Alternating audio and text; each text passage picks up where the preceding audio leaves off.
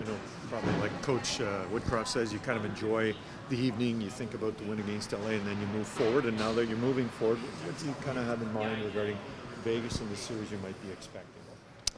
Yeah, obviously a good team. They won the division, so we know what we're up against. It's high-power offense in my mind. They have some really good D that can move the puck as well, so they're a pretty complete team, but I think we're a good team as well, so it'll be probably a really good series and a good matchup.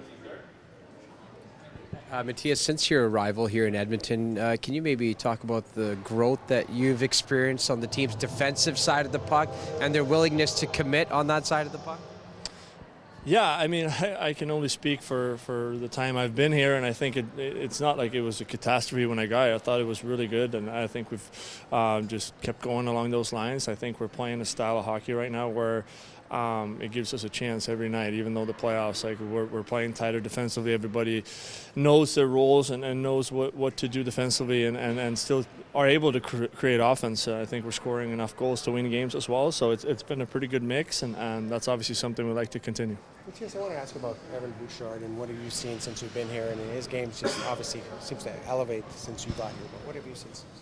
Again, I can only speak for the time I've been here. I barely knew of Evan when I got here, so it's been pretty cool to get to know him and to play with him. And I think he's a tremendous defenseman. Has the offensive side of it, kind of one of those. First when I got here, you could tell right away he's just scratching the surface of his potential and what he can be. And I think he's having a really big come-out party here right now where he's playing tremendous every night. And the most impressive thing I find with his game is that offensively he has everything you need, but it's not at a cost of the defensive side either. I think he's been playing.